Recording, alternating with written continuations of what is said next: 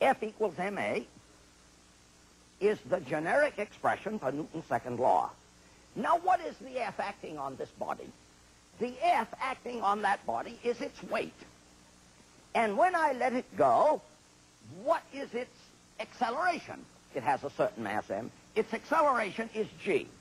So these two equations, you see, this the generic one, F equals ma all over the universe, so we think, and W equals mg for earth-dwelling creatures who wish to look at the weight of a body. So you can see that if I doubled the mass of any body, I would at once double its weight, and its acceleration remains unaltered, which is a sort of explanation why all bodies have the same free fall acceleration, as Galileo showed in the 17th century. Now, this is quite remarkable, because one is led to think, why? I can't believe that this one will not fall faster than this one, and this subject is taken up very excellently by Galileo in his dialogues concerning two new sciences, where I urge you to read the discussion between Sagredo and Salviati and Simplicio. Now, there are some further implications of the second law which have some levity. I like physics in cartoons, and here is a cartoon that I recently saw. Here is a little boy, and there is a bathroom scale, and here is another little boy, and they weigh, by all looks of things, about 70 pounds. Now, it's obvious what has happened. This one jumps down onto the scale. And what is the caption under the picture? Wow, he says, wow, 140. You can see that this is Newton's second law. F equals mg plus ma because of the force delivered through its acceleration to the scale. And I think that's terrific. Let's consider another such problem. Here is a smooth pulley fixed, say, to a solid beam up there. And here is a rope over the pulley. And here one man stands holding the rope. And here an identical weighted man stands holding this rope. And they are both on the ground. Question. The man A climbs the rope.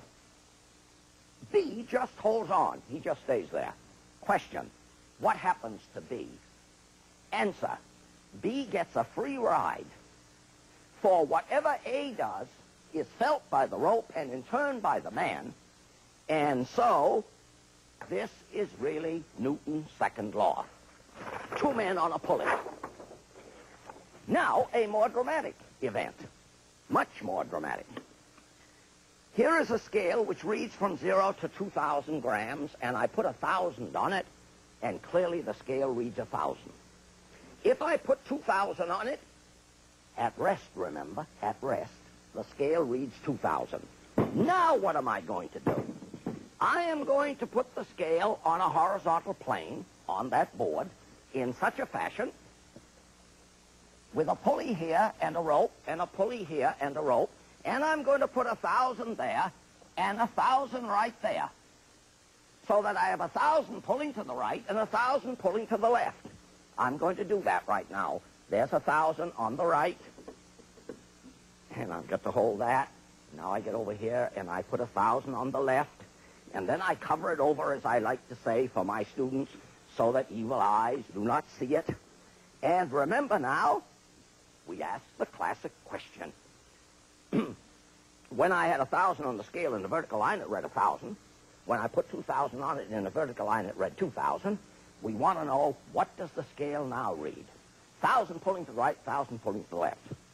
Several answers. One, oh, says somebody, it reads 0, since the forces annul each other. No, no, says somebody else. 1,000 to the right, 1,000 to the left, it reads 2,000. And I must tell you that whatsoever your point of view, these are both wrong. So, I could leave it as an exercise for you to do, but since I have a kind heart, I will tell you that the scale reads 1,000 grams. But having told you this, I urge you very seriously to explore why that is so. One further little comment. Oh, I want you to see another picture of Newton.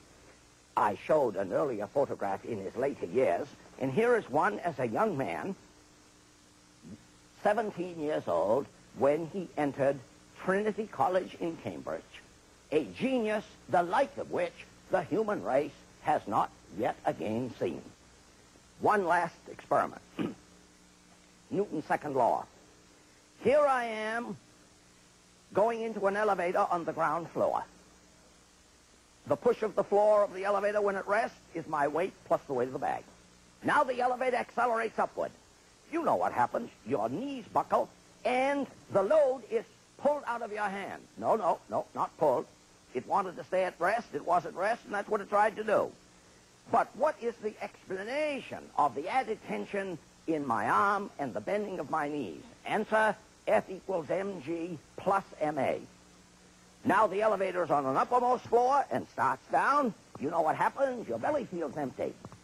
F equals mg minus ma.